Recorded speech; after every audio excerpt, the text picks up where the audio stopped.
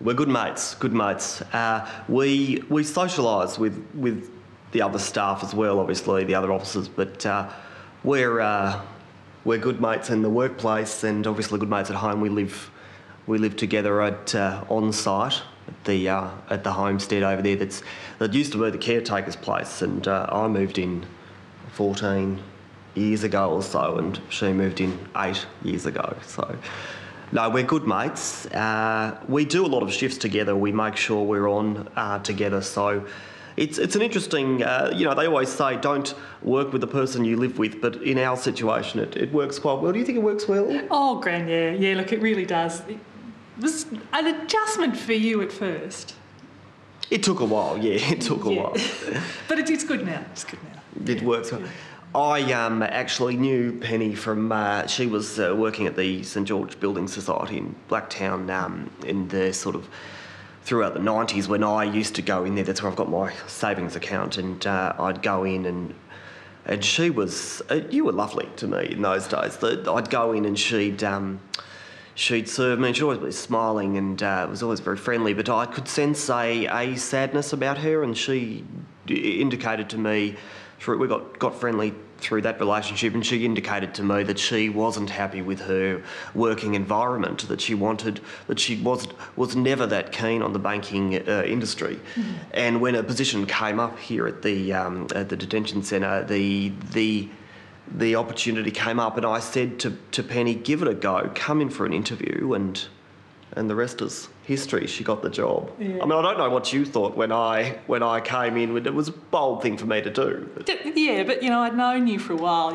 You always came in, and it was always, I'd wait, just slow down my checking till you were at the front of the queue, because you're a nice customer, Yes, well, I'm talkative and I'm quite friendly, so we had that little bond there. Yeah, and then the interview, she rigged it so she was on the panel. Sorry, she didn't rig it. She was on the panel.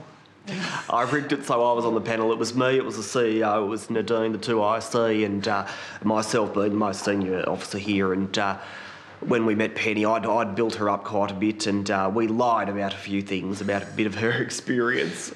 We said that you'd done some self-defence courses and that sort of thing, and that you were a black belt in karate, which actually is not true at all. She's the most gentle lady that you could come across, but yes. She, so that got her the gig, and I have to say, I mean, how did you feel in those first few weeks of starting? It wasn't what we'd imagined. Well, it was a bit different to what Gran had said, actually. Bit of a shock to the system for most officers when they start here, but yes, Penny was a fish out of water for quite some time, and it was difficult because it put a strain on our friendship. I found her in the bank quite a nice person to deal with here. I mean, I'm happy to say it now because we're on different terms now, but she really pissed me off. She was behaving like a complete fuckwit for those first few weeks. I mean, she was shitting herself, really. The boys were a lot tougher than you'd imagined. Yeah. I'm not sure how you found them, but from my perspective, it looked like you were completely out of your depth. You let the boys walk all over you. There was the knife incident. She gave a boy a knife, which sounds insane, but a little boy woke up in the middle of the night.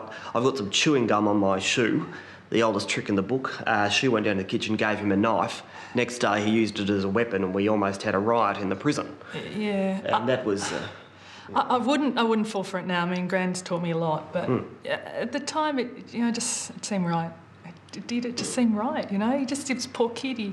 But yeah, you learn. I mean, the kids are, they've come from pretty tough backgrounds. They're sneaky little bastards sometimes, and that's what she learnt, and we know that now, and it wouldn't happen now. But yes, those first few weeks I wondered what I'd done